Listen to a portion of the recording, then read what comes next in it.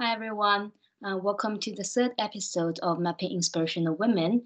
And this time we have again another geographer with me today, and Mary is with me today. Would you like to introduce yourself, Mary? Sure, Hermione. My name is Marie Price. I'm a professor of geography at the George Washington University in Washington, D.C., and I'm also the president of the American Geographical Society.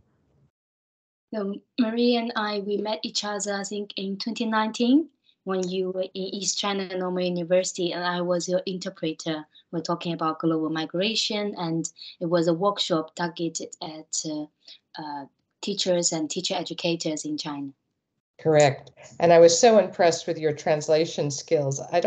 And now you're studying in the UK where you've been, I guess, since the pandemic. So it's really nice to see you virtually, and I look forward to seeing you again in person. Yes, I really hope that we can travel again and actually meet up again, talk about geography in person again. But thanks to technology, we can still meet virtually. And I really like my background. The background is an Earth Day background. I think this kind of like thing makes me feel more like nurtured, more dynamic. And I picked some field somewhere, so we'll contrast each other. Yes. So, um, I want to ask you, like, in your life and career, are there women that who have inspired you? That's it. That's why I have this podcast. So I want to know about people's inspirations in their life. Well, thank you so much for inviting me. It's fun and an honor to share my experience. You asked me to think about women in the past, and the thing that really struck me is there weren't really women geographers that inspired me. When I was a young student and all through graduate school, I never had a single female professor. It was only one visiting scholar who was from Costa Rica. And when I was an undergrad at Berkeley, she came, and her name was Carolyn Hall, historical geographer, and who was from the UK, but it really worked in Central America. And that was the first time I saw a woman professor in geography. Um, of course, there were women in the classroom. Obviously, there were women graduate students, but professors few and far between, in fact, non-existent. And so I definitely remember that feeling, a graduate student looking at the other women and wondering, is there ever going to be a place for us? But geography's changed a lot, thankfully, in that regard.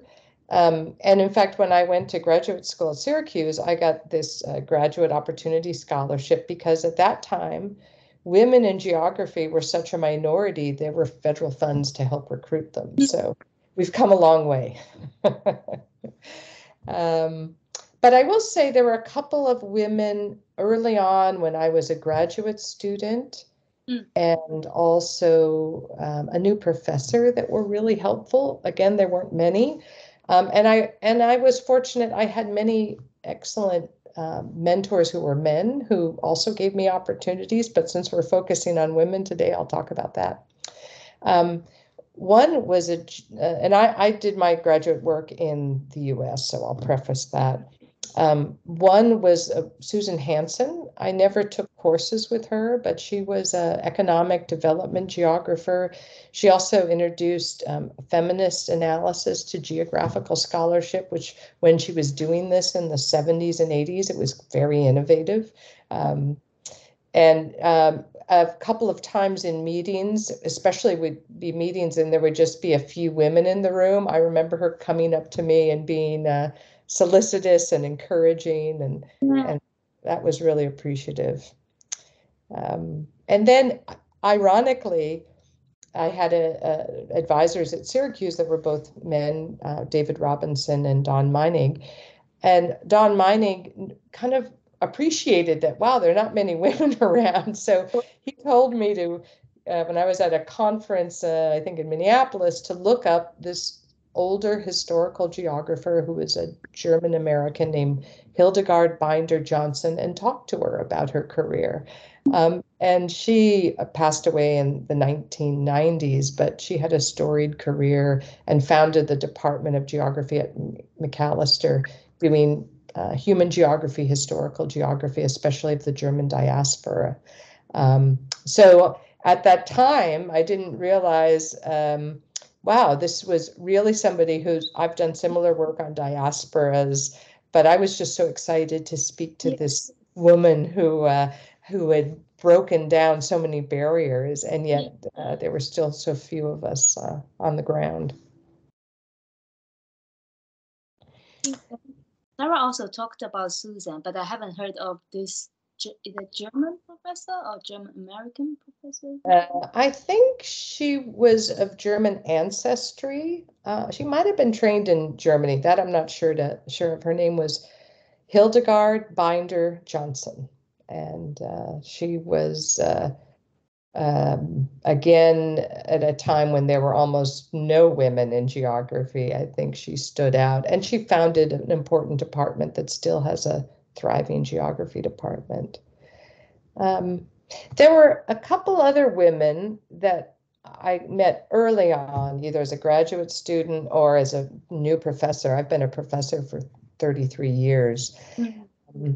One was Vicki Lawson, who had a great career at the University of Washington. She's an economic development geographer, and she worked in Latin America, where I've also worked. And so she was a few years ahead of me, but always gave me good advice and was supportive. And then another woman, Professor Diana Liverman, who has had a career at many universities, but recently retired from the University of Arizona. She's really a climate scientist and deals with adaptation and to climate change. But she is an extraordinary researcher and mentor. And even though I never took classes with her, I've had a friendship over decades. And she's always been great with advice and support. And so that relationship really sustained me. And then, interestingly, a woman who got an undergraduate degree in geography, but later became the director of the American Geographical Society, named Lynne Bird. We first met each other at a field trip in Costa Rica. She's quite a bit older than I am, but she encouraged me to join the American Geographical Society Council, which is its board. And that was back in 1995. And she was always sort of a champion for me to do the work of the society, which is trying to reach to a broader audience of and when I think back on it, her encouraging me to take that step 25 years ago was really helpful. Yes, I think there are a lot of times like need this kind of mentor. They may not necessarily be your advisor in your research, but just seeing them and talking to them help you to navigate around the career around it, not just about academic career, but also with influence. Can we update the images of geographers? It's not just with the typical men, with certain backgrounds, but it could be quite diverse. And that's, I think, a theme that from a discipline that was very male and very white, it has become much more diverse, and that's such an important change. I mean, especially in the U.S. context, as our society has become much more diverse. And then you asked me, I mean, the women who mentored me were my fellow graduate students, or we mentored each other. Yes.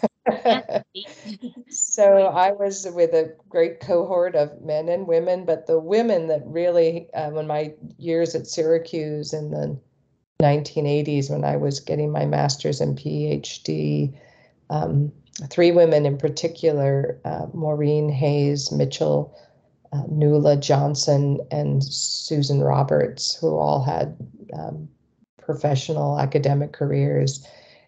They were really good friends and colleagues, even though we've known each other 40 years now.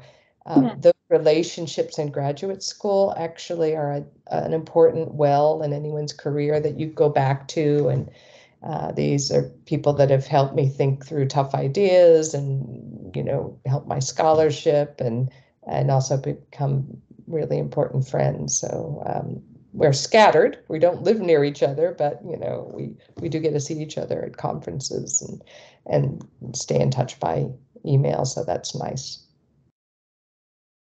I think it's a different kind of mentorship. It's kind of like you see each other when you were early career scholars, and then you grow with each other, see want the best for each other. Although you couldn't be like together as a graduate school, but you're still well connected because and it keeps growing. I think it's a brilliant story to have. Mm-hmm. Yeah, and you're in graduate school right now. On one level, I think graduate school can be a very competitive environment. People are vying for attention and funds and stipends and, posturing and seminars. I definitely remember that. On the other hand, it is a kind of coming of age as you learn your scholarship through modeling and osmosis and mentoring. And those people kind of know you, as you continue in your career, they know you from the beginning, as it were, and that can be really helpful. We have these similar things. So I studied in different universities, and I still keep in contact with my university friends, like my graduate school friends from East China Normal University and the one that I had in UCL and currently in Sterling. And it's kind of like, the one I have the deeper connections are always women. And like, especially for me, I realize it's always women. We kind of like, we have this experience of being marginalized, have this experience of knowing what it's like. So you feel more connected with each other when you show the vulnerabilities and you also see the strengths. So I founded a project based in University of Stirling called Connected for Resilience. So it's kind of like, it's a different thing. It's a bit off the topic, but I think what you have shared kind of reminds me, like, it's not always just a look up to the inspiration. Sometimes inspirations are around you, and they are actually the people you live with, and they support you when you're in difficulty and cheer for you when you make a little bit achievement. Right. I think that's we tend to think our inspiration is coming from above, but look side to side, and that can be very important.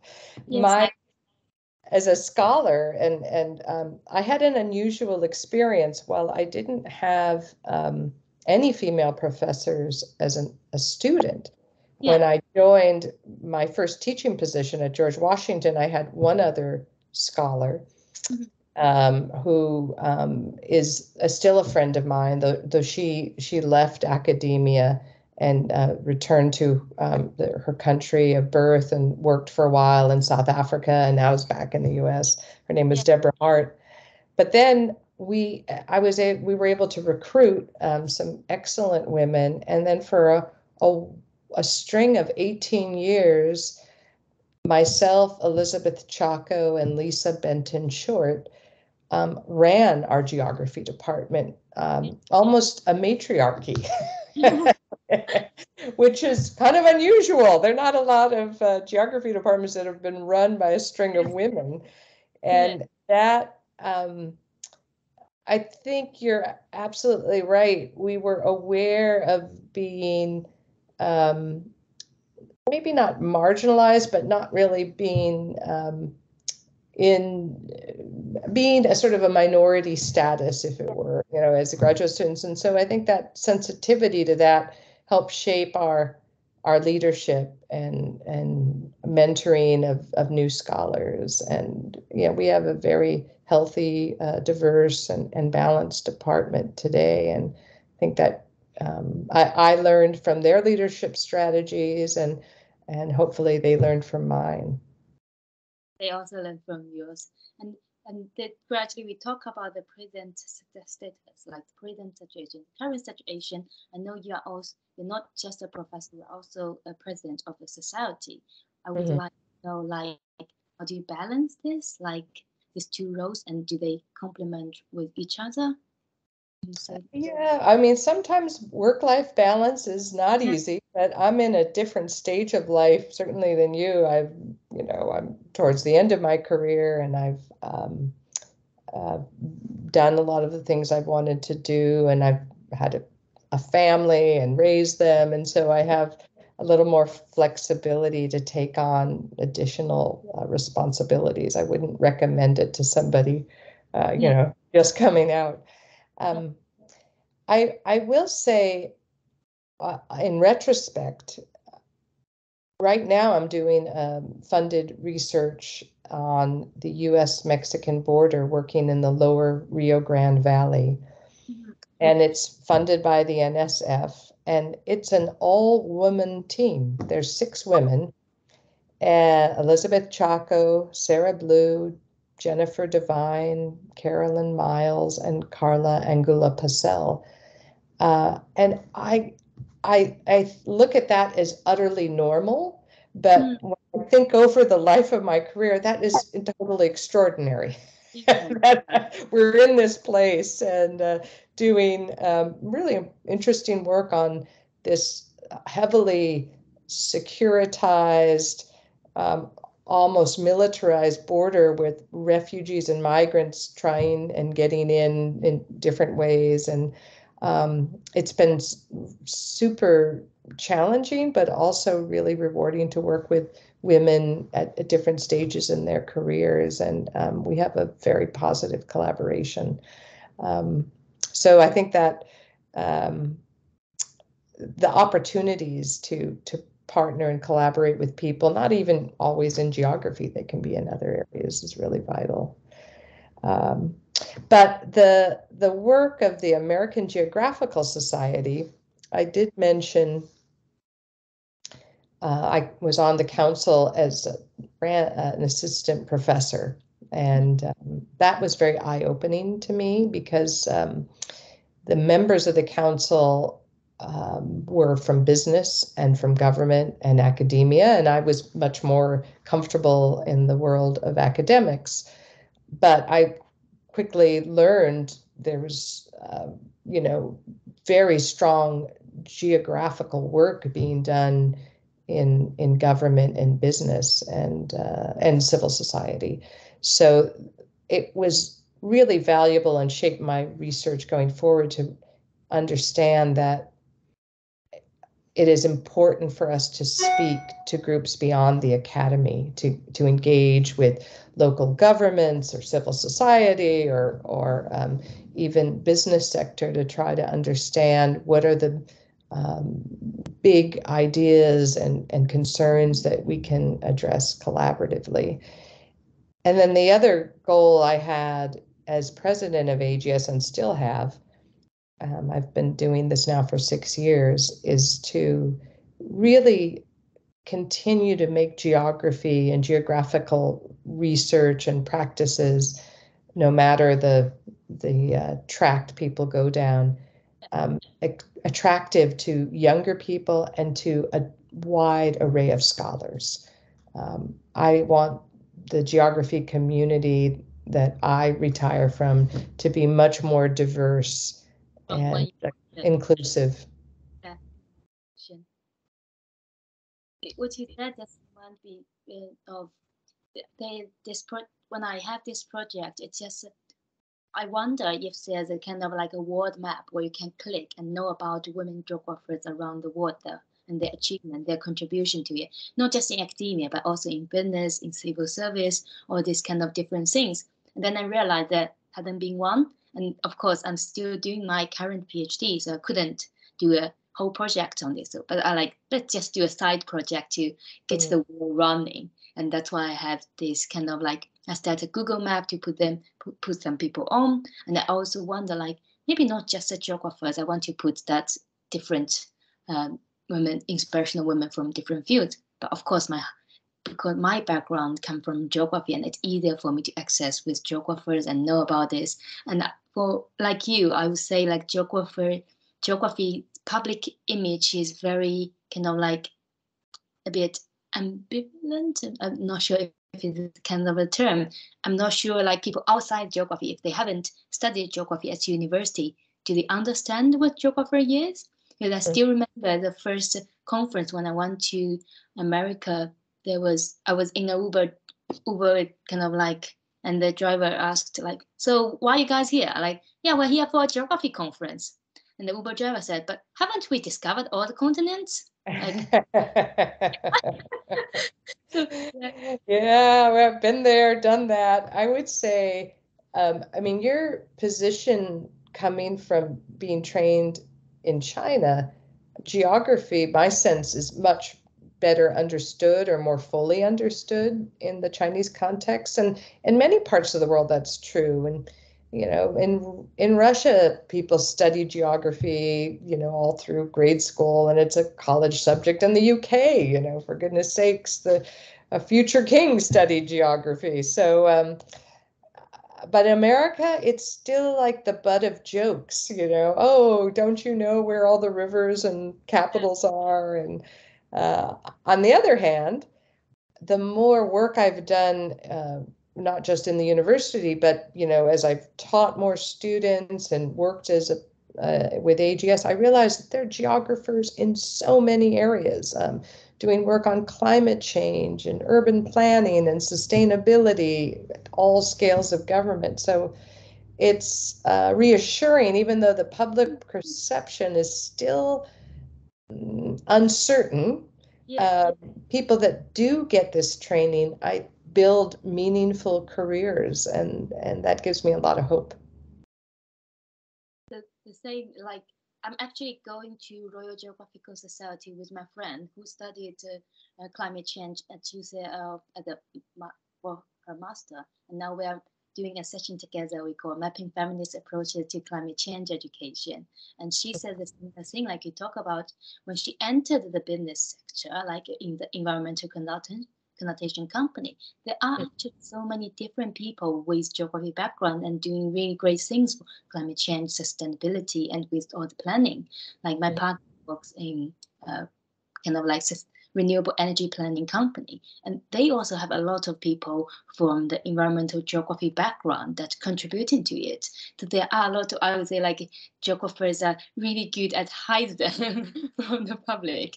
Maybe it's the time that we get to talk to people like, yeah, this is geography, let's update it. Exactly, because their title might not be geographer, it could be policy analyst or geospatial analyst or city planner, but they're geographers, and that ability to think at multiple scales and think spatially and look at human environmental dynamics. I think that just gives us an edge for very concrete planning jobs, but also innovative research. So it's even though the pathway isn't as direct, like I suppose if you study agricultural economics, maybe it's a more clear path and kind of work you would do. But geographers make their way and do interesting work, and that's always gratifying to see that. And there is a term that I really like. I always find this kind of like a lot of geographers with resonate with is called the world is your oyster. So maybe it does not provide such a like a direct one pathway, but it help you navigate the world, like where you want to go and what geography can contribute to it. And this brings us to the last question I want to ask about, like, what about the future? Like, where would you imagine yourself like in the future that we can talk if we kind of well let me think how to frame it. It's kind of like there will be people watch the video, may not be at the same time when we record it, but in the future they will watch it because we put it online. I hope it's kind of like open educational resources of people want to know about geography. Like would you say to them, like most people I would imagine it could be young people, or it could just started studying geography, but didn't know where they're going. And what would you say to them?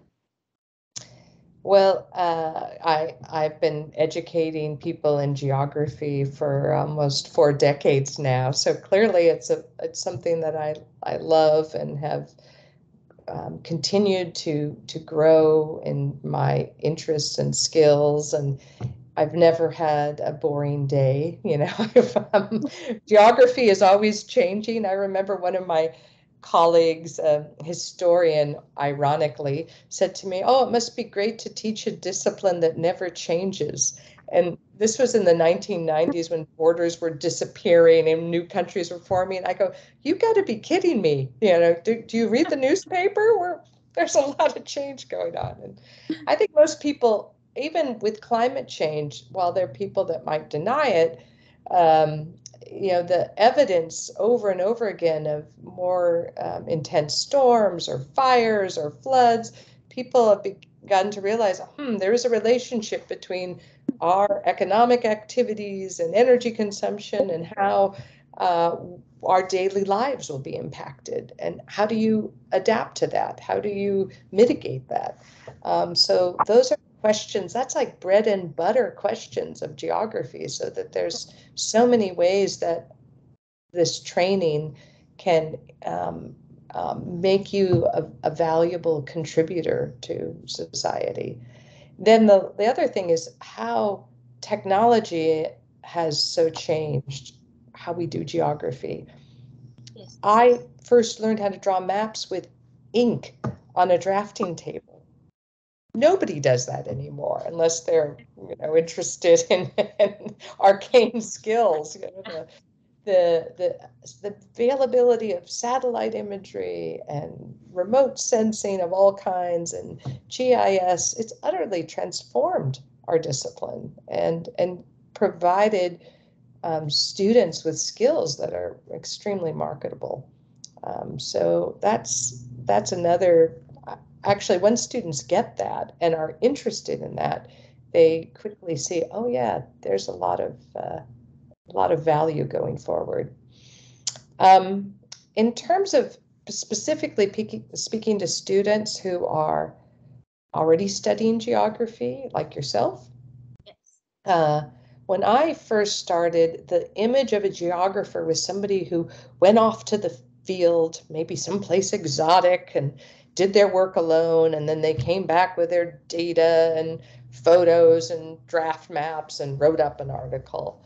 Um, and that still happens, but certainly today, so much more work is based on collaboration with other scholars. Yes, as a doctoral student, you have to do your own research, but um, the kind of big questions we need to answer, whether it's reducing poverty or making the planet more sustainable or addressing climate change, those are collaborative questions that require multidisciplinary teams. And some of the really exciting work is that collaboration. And I've had many opportunities to collaborate with different scholars. I've learned with them, learn new skills, and it's just really critical. That's how we advance our scientific understanding. Not always. There are individuals that can come up with a new theory and just revolutionize things, but I think collaboration is really valuable. And then I've hinted at this before, but communicating outside of the academy, talking to different groups, like you're doing right now with this podcast. Um, you never know who you might inspire, a high school student, a third grader, a retiree who never really thought about the world in spatial terms. And Like, um, I think so. So, like, going just quick remind me of like I have a friend who never found geography interesting, but since we knew each other, and that's actually like look at the map and talk about all these things, like, oh, that's what geography is about. So, mhm. yes, this kind of thing that we can do.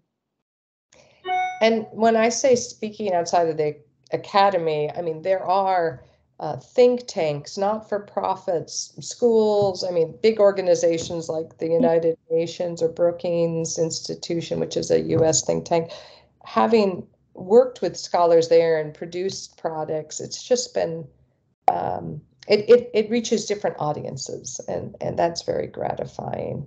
And it's a way of showing, demonstrating the value of a geographic approach.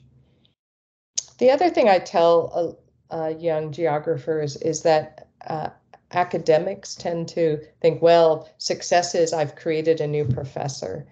And I think the world is much more dynamic than that, that there are really exciting careers, not only in academia, but I live near Washington, D.C., and there are thousands of academic geographers working in the federal government in varying capacities, from the State Department to United States Geological Service to the EPA to the census.